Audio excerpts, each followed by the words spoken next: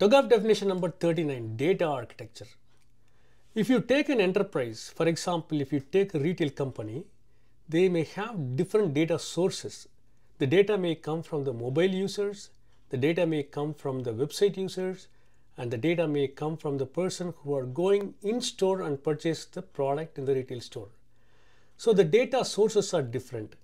So when this particular retail organization collect the data from these data sources, they use the logical data assets like databases, data lake, data warehouse, etc.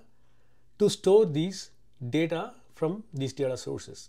And also they must need the physical data assets like storage devices, the hardware components to store these type of logical data assets, and inside which we may need to store all the data collected from these data sources. And you must have proper data management mechanisms for managing these logical data assets and the physical data assets.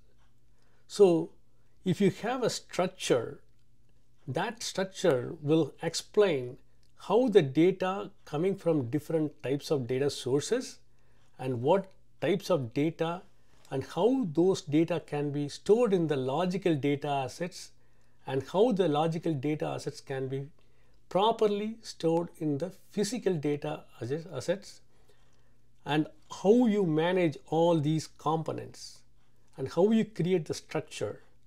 That will show how this particular organization can create data architecture for these components involving in data collection, curation, organization, and analysis. That is called data architecture in TOGAF definition.